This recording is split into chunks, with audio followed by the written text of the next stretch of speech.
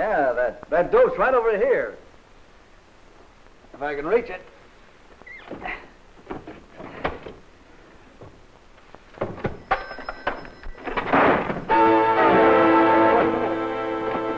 Sometime next week. Maybe. And I'm too busy to argue about it.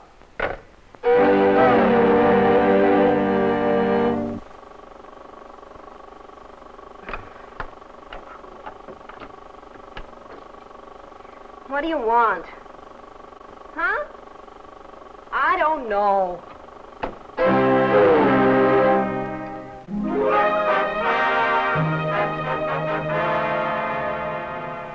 The telephone is meant to work for us.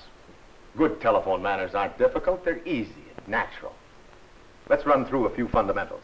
First off, when you're making a call, be sure you have the right number. Now, if you're not sure, look it up in your directory. Now, when you're going to dial a number, wait for the dial tone. You're all familiar with it. It's the hum you hear in the receiver, like this. This tone is the same as the operator saying, "Number, please." It tells you the equipment is ready to handle your call. So wait for the dial tone. It's another time saver. When it's necessary to signal the operator, do it this way, a definite rhythm.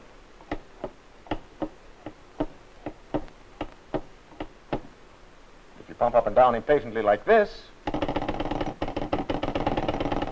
about the only thing you're likely to get is high blood pressures.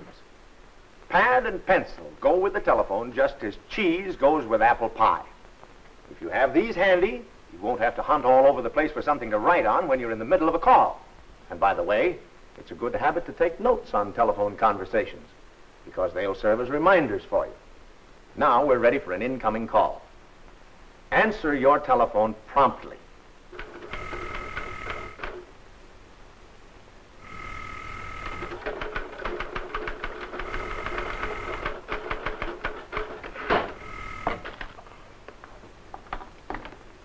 Hello? Who? What do you want? I can get me Bill Johnson. Bill Johnson! Oh, just a minute.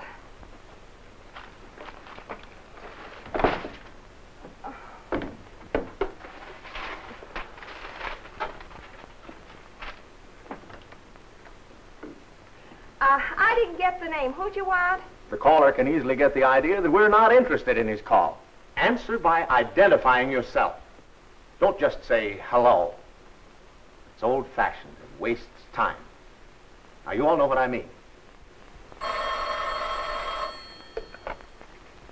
Hello? Oh, hello.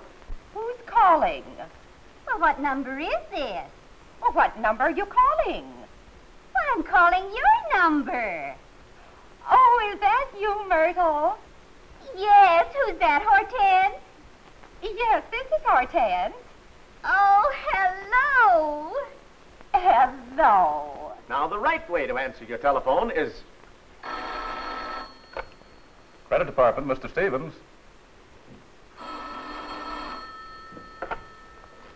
Mr. Andrews' office, Miss Carter speaking. Be obliging and polite. Then, when you're sure he's finished, bring the conversation to a definite, courteous close, like this. Yes, that's fine. Thanks for calling, Mr. Frisbee. Goodbye. A pleasant thank you, goodbye, is much better than hanging up, maybe while the other party is still talking or listening. It's just being considerate. Oh, yes, and when you hang up, put the telephone securely on its base, making sure it rests squarely on the cradle. See that there are no books or other objects in the way. It may sound queer, me telling you how to talk over the telephone, but it's surprising how many of us make careless mistakes. Here's what I mean. Speak clearly in a conversational tone, like this, directly into the mouthpiece. Some garble their conversation so much that even I couldn't understand them, let alone the customer at the other end of the line. Go ahead with it. Now, if we don't have these two things by this afternoon... Now, if your voice personality is dull and lifeless, like this, hello, in his imagination, you'll probably look like this. Or that you work for a business that's something close to this. One of the best ways to make a good impression on a caller is to speak with a smile in your voice. An interested voice, combined with proper telephone usage, is like offering a warm handshake over the phone. And with it, you'll appear like this to your callers. Our business, more like this. Just by a sparkle in your voice. Something like this. Accounting Department, Mr. Stevens.